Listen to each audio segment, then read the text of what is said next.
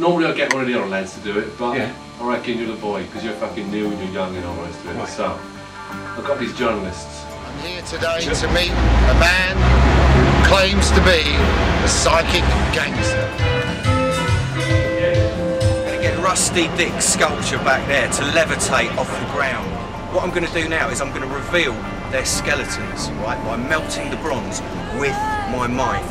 Wow. I'm going to fucking bring London Bridge down, that's what I'm going to do. Hello, Mr. Black. Yeah, it's me.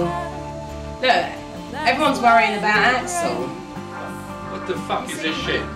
Look, you trying to fucking pull something on me? No. Hey, remember, I'm the time traveler. Built into these glasses is a psychic device. A psychic device that can make people high. Zach, his memory's there. There's just some bits missing. Stand back, stand back. No! Have you been to London? Have you talked to the boss? Well, flew over there and bounced off. What? So is it true that you can be in more than one place at any given time?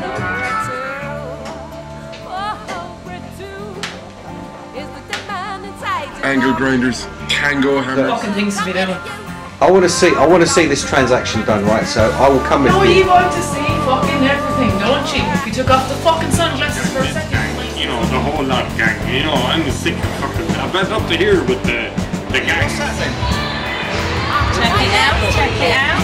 Wow, that's a teleporter! Where'd you get that from?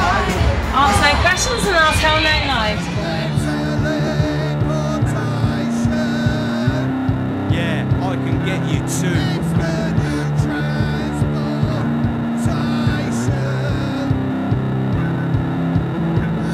Or something, do you? The first thing you need to know about being a psychic gangster is you don't have to be as hard as nails to get ahead in the business. Until you're dead in an alley, lying on your back. Yeah, teleportation. It's nice here. Yeah, it was. Yeah, it's come. It's fucking me!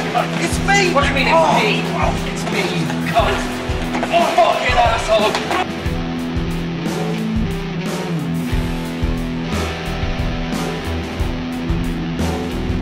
If you can place mind-numbing fear into someone's psyche, you can sound as nice as pie to an onlooker, whereas in the mind of your enemy, there is an endless void of despair, and your voice sounds to them like an ear-shattering command from the Almighty himself.